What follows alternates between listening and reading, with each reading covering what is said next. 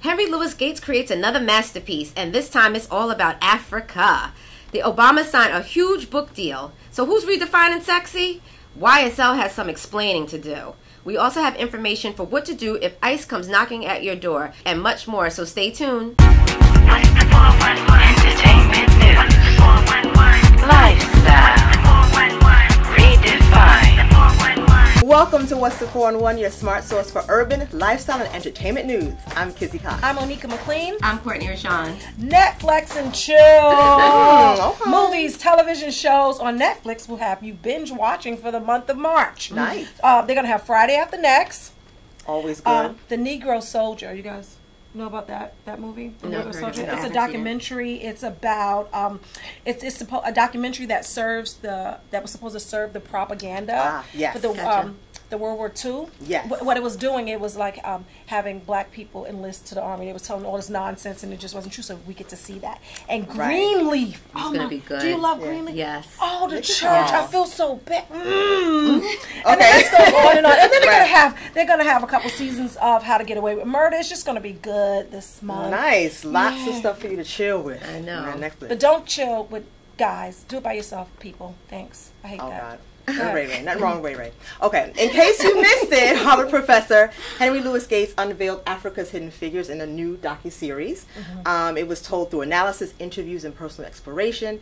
It's called Africa's Great Civilizations, and it's a 6-hour PBS documentary series chronicling 200,000 years of African civilization, guys. That's gonna Oh be my amazing. God! That is- Where can we see that? Where? PBS.org. Oh, nice. .org, We yeah. can watch it on. We can watch it on the net. Yeah, you can watch it perfect, on that, and perfect, it covers everything. I mean, he was making it for 5 years. 5 years.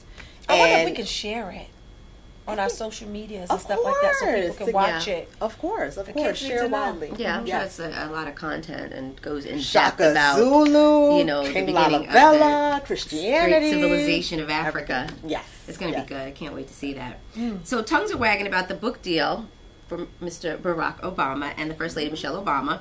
They both signed with Penguin Random House, and the deal is reported to be around $60 million. Whoa. 6 million? 60 million. 60? No. 60, yeah, 60 million. For perspective, Bill Clinton received 15 million for his post-presidency memoir. What was he talking about? How to play Playing the the saxophone, saxophone and- smoking a little herb.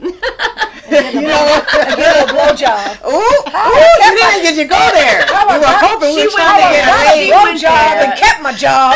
Listen. Gangsters. Oh my gosh. that's white privilege. That's the white privilege. But go ahead. Well, Penguin Random House CEO Marcus Dole said in a statement, quote, "We are absolutely thrilled to continue our publishing partnership with President and Mrs. Obama. With their words and their leadership, they change the world, and every day with the books we publish at Penguin Random House, we strive to do the same. Now we are very much looking forward to working together with President and Mrs. Obama to make each of their books global publishing events of unprecedented scope and significance." Nice. Yeah. Well, that's going to be easy to do because Yeah.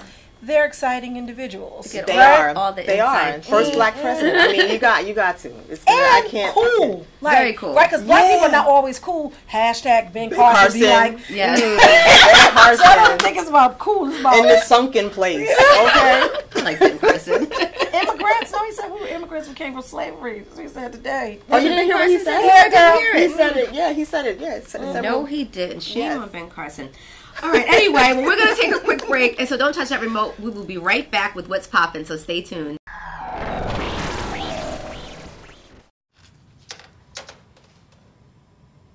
Wow, these are really good. You act surprised.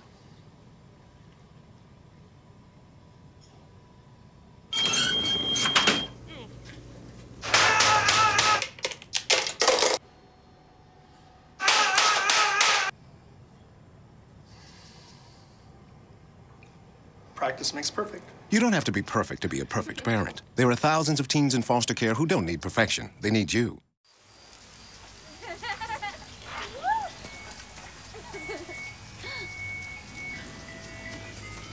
Mom, can we get some ice cream? Please, Mom, please. No, we're having dinner soon. Please.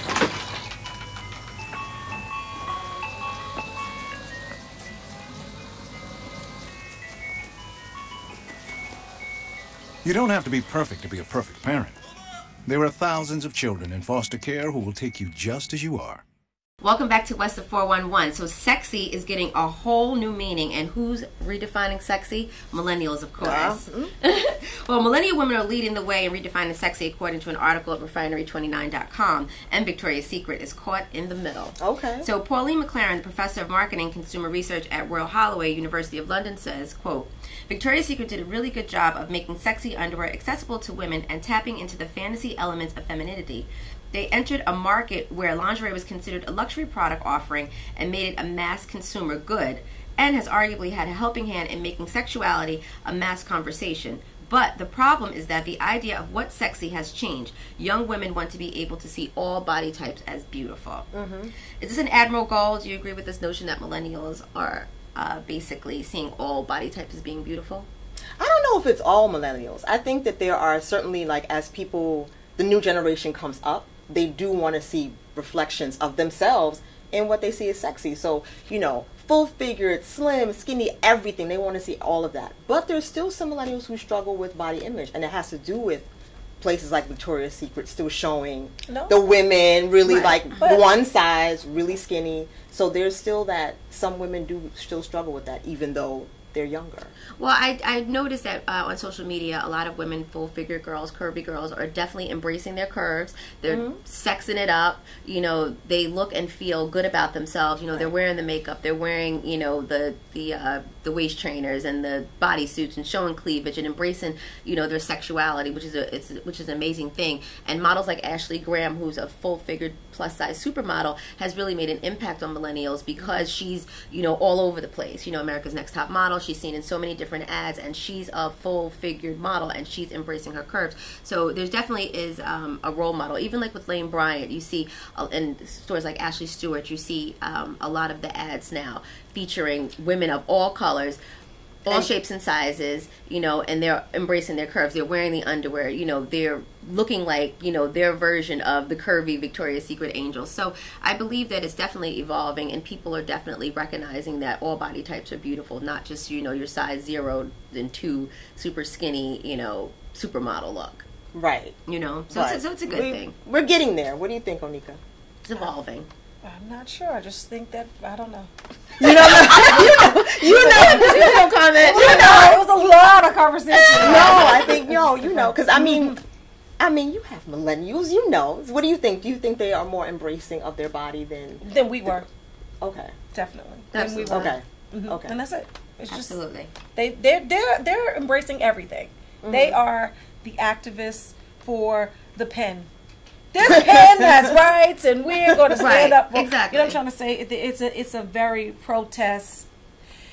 Speak out. We have this voice. We have social media. We get to say everything. No makeup. They get they just get to do everything, and that's fine. True. But do you think that progress is a straight line, or do you think we can fall back if we start? I don't think that we will fall back. I think that what's happening is everything is at the forefront. Once you start talking about it, anything that you can confront, you can change, and now they're confronting it. Before, you know, heavier girls just wore big clothes. They weren't able to. They had to go to the Ashley Stewarts, and now it's everyone's wearing tights, voluptuous, sexy stuff. It's just totally different. And I think sex appeal goes across the gamut at this point. It's from size 2 to 20. Right. Yes, and I agree, and I think that's a good thing. And I think that was not the case before. Right now, I think it is. Women are definitely embracing their curves of all shapes and sizes. And the great thing about millennials is, you know, they aren't going to just stand for body shaming. You know, they definitely have a cause and they have a voice, and they're going to speak out about it. You know, if they feel that, you know, they're being disrespected or targeted or, you know, antagonized in any way, shape, or form. So it's a good thing.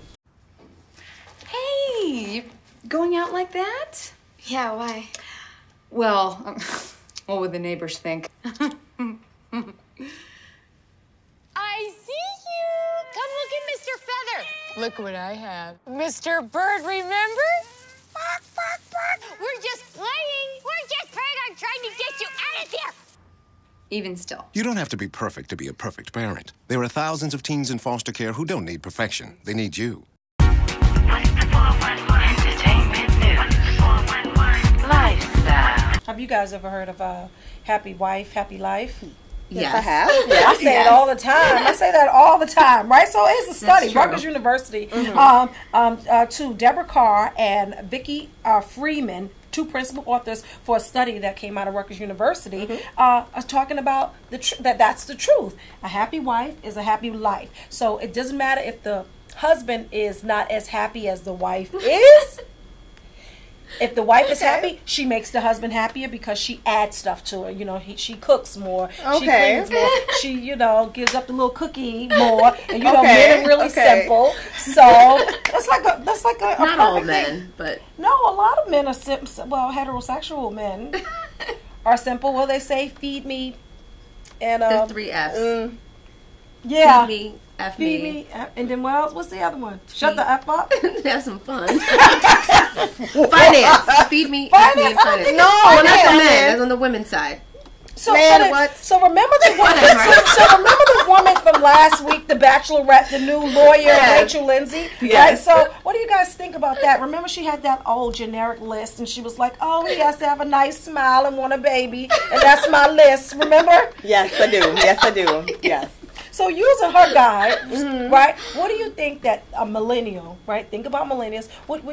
Are you a millennial? No, not quite. Right. Okay. So think about the millennial and the millennial mindset. What would they want to have a relationship, and then something that a relationship with longevity, not a relationship because they Netflix and chill all day. Right. Oh my God! I'm talking about a real relationship, like an old lady and an old man. No, I mean, a lot of my friends are millennials, and so I think this woman is very superficial. I don't use a reality TV star as a standard. I just don't. Right. So I think she's doing that because she's on TV and she's something. Yeah, she's working at a certain level. I think that millennials are benefiting from looking deeper. You said that they're activists. They are activists. Yes. They've seen the mistakes that previous generations have made. They're not willing to settle as much. Right. So you see the Netflix and chill, but that's just because they're like, we know what it is. We're dealing with it at a certain level. But when I'm ready to get serious, I'm not going to be doing this. Do you think they want to get serious though? I think like that's a conversation. Eventually, I don't see it. I see everything very superficial and random as it relates to the millennials. The guys. No one is like really talking about marriage. That's not true. But again, remember, millennials are still very young, right? So it's like what? No, 18 to 30. 18 to, well, like maybe like 32, 33. How many 20-somethings do you know were really thinking about getting married? But we were. In my generation, we were. Different generation. I don't feel like, I mean, some of my friends were and some of my friends weren't. So I can't even say that. That's like too broad a brush. But I do think that once they get older, like the older ones, the 30-somethings, they are definitely thinking about, I want to be married. I'm thinking about a person who has this, this, and this. Right. They're not willing to settle. And so I think that Rachel Lindsay is just... And I believe that the millennials are doing it in more in an orderly fashion. It's like, okay, let's go to school or develop our careers, get in the relationship, get married, have the baby. You know what I mean? So it's not just like you were saying. It just isn't as random because they see maybe some of the mistakes or maybe the single parents have went through or their grandparents have went through and they try not to make those mistakes. That's what I find more so with the millennials today. I totally do not see that. When I'm looking on social media, what I see is these fabulous baby showers that look like they just dropped out of Caesar's Palace. Weddings and proms. And I don't see the wedding. I just see these fabulous ass baby showers is what I see. And those are millennials that's having those babies. And I don't see a husband there. I see a baby's father. That's exactly what I'm seeing. I know I'm just several of my millennial friends are married already and they're only in their early 30s. So it's like, it really depends. I'm just saying what I see. It depends. You know what I'm saying? It depends. I think on the mindset of the millennial. Right. Right. And again, I feel like that whole thing of not settling, like, because they say, millennials have a sense of entitlement. I don't know if I agree with that. I think that's too harsh. I think it's harsh. Trust funds with no trust. I think it's a little bit harsh, but because they might feel like, my parents have told me I'm special my whole life. Right. I deserve the best. They're looking for the best. They're not just going to be like, okay, let me just lay They're not struggling. Be with just anybody. They're not going to struggle. They have a standard. They're like, if you go into a job that you don't like, Mom, why should I? You're like, what? Are you kidding me? That's the mindset. That's the mindset. Listen. Okay. Listen. All right. What's the 411 entertainment news? 411 lifestyle. Hey, you going out like that? Yeah, why? Well, what would the neighbors think? I see you. Come look at Mr. Feather. Look what I have. Mr. Bird, remember? Bark, bark, bark. We're just playing. We're just playing. I'm trying to get you out of here. Even still. You don't have to be perfect to be a perfect parent. There are thousands of teens in foster care who don't need perfection. They need you.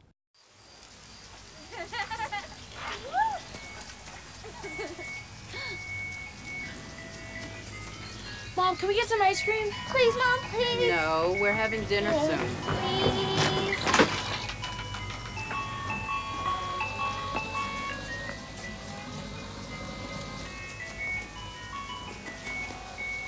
You don't have to be perfect to be a perfect parent.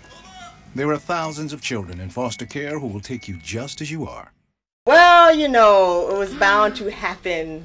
We having an episode where we're talking about Donald Trump. I'm a move. Because lightning is big. Over here. So, you know, Mr. Trump, I know she's been beefing with you for a couple years now, but now you the president. No, I'm gonna keep beefing with you, Mr. Trump.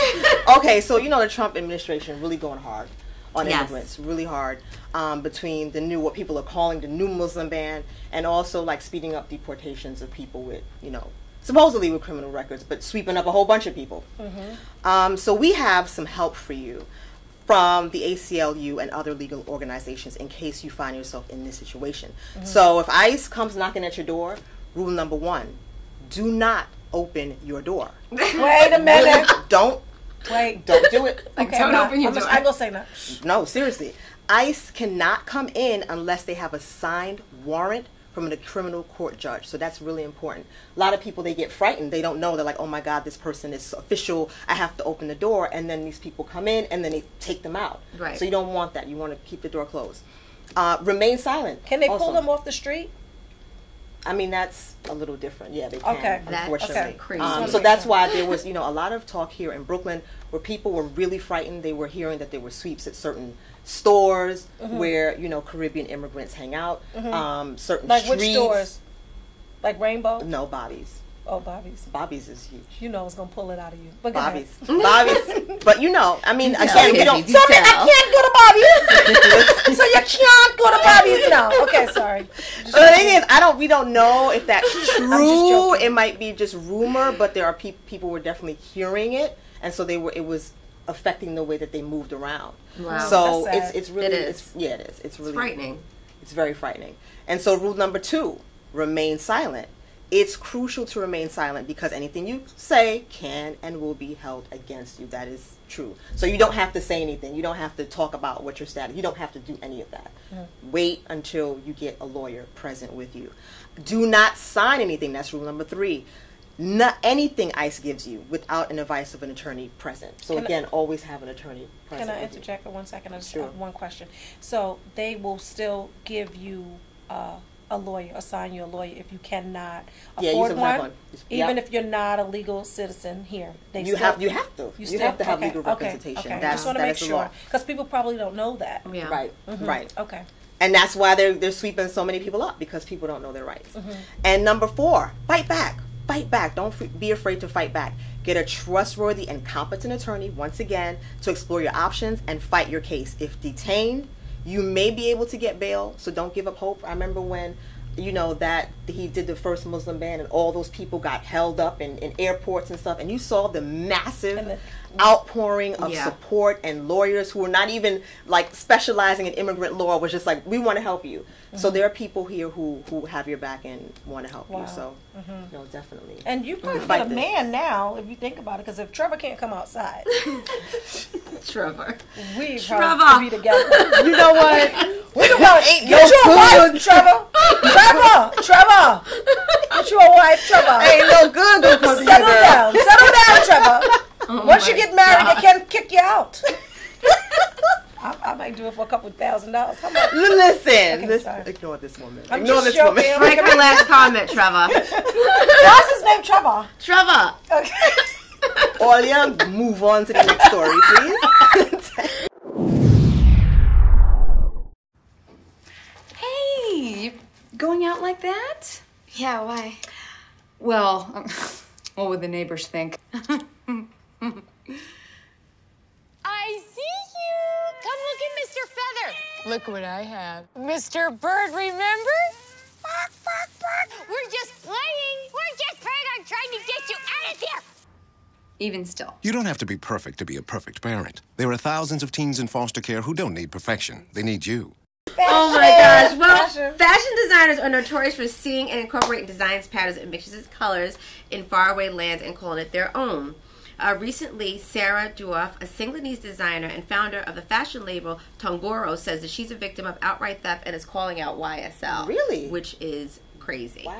In 2016, Miss Duoff released a baguette-styled handbag and received a call from a friend after seeing Miss Duoff's baguette-styled handbag tagged with YSL label during Paris Fashion Week 2017. The photos on screen. The top photo belongs to Miss Duoff, which states that her handbag was released in 2016, right. And the lower photos are from the YSL show during Paris Fashion Week 2017. What has happened, for those who don't understand, it's like working on a project and getting an F and seeing someone else copy you and getting an A+ for your work. Says OK Africa. It's just really interesting to see how this whole situation will play out, considering that that is one of her signature bags from her line, and now YSL has done the same bag for 2017. And nothing they could do. So do you think, so this is my question, so do you think that YSL intentionally ripped off Tongoro thinking no one would know, or that someone would forget that they saw this bag in a magazine and the design just mysteriously came to them? So I don't think so. Well, it's a long... Like a baguette. Right, so it's a long clutch, right? So a clutch like this long. You'll see the photos. Yeah. But you cannot trademark dimensions, right? So YSL could do whatever they want to do as it relates to dimension. Now, if she had her logo associated with the bag and they did something similar to her logo, then maybe she might have a case. Yeah, but dimensions and colors and stuff like that, you can't. Fabric and things like that. You can't do that. There's nothing she could do about that. Well, in her defense, what she's saying is that the actual baguette, the baguette. So she can't do anything. She can't say, "Hey, you knocked off my bag." No, well, clearly, she has no case in court. What she would want to do is do a cease and desist letter and make them stop producing the bag. She does not. She can't do that. She can't do that. She can't do that. But in her defense, what I was about to say was that the bag, that the signature piece from her collection, represents a part of their culture. So it was significant to her in that way. It wasn't a piece that was just randomly done because she wanted to make this long, elaborate baguette. Right. The baguette is significant, and it represents what the culture brings, her African culture, what the bag represents. So it all coincides with it all coincides with what it represents, not necessarily it being a fashion statement. So that's the only thing that maybe she may have a leg to stand on. But she can't do anything at all. You can't. You really can't. I went to work, right, and I asked the trademark people. I showed them the story. They read the story. It was like, does she have a case? No, absolutely not. No, you cannot trademark dimensions. I just feel like she has to have some recourse. Like maybe if it gets on social media and enough people are like, you know what? Hey, YSL stole it from this people, and they start getting a lot of bad press. They have to shut it down. I doubt it. I doubt it too. I wouldn't lose my money. But it is a beautiful bag, though. Don't doubt the power of social media. Don't doubt it. Don't doubt it.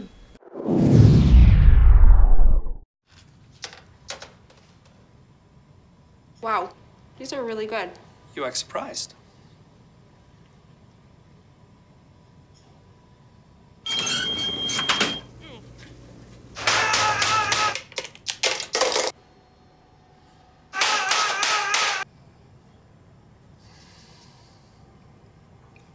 Practice makes perfect. You don't have to be perfect to be a perfect parent. There are thousands of teens in foster care who don't need perfection. They need you. So I'm happy to say that Calypso Queen, Calypso Rose, is being honored by Trinidadian government in a big way.